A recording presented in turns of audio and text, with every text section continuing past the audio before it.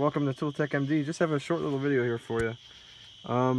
This window motor, the bracket that holds it in place had broken. I don't know if you guys can see where it broke. Focus.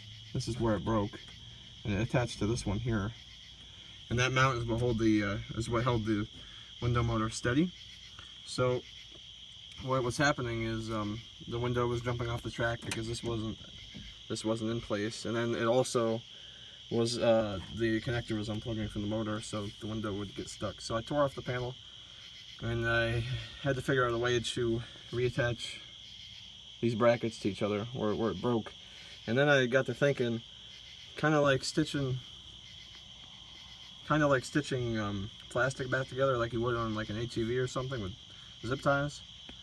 I drilled holes in the bracket, and I used cotter pins that I had lying around, and I ran it through the back and just bent them over. I did 2 of them, and it's plenty secure. Also the connector, so it didn't jump out, I just drilled a little hole in the plastic here, ran it under this little tab, inserted it right through and bent it down. So everything is secure and everything is working as it should again.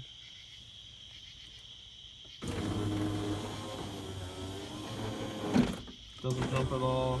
Window goes up and down nice and smooth now. So, if any of you guys have that problem, here's a quick fix for you. Thanks for watching.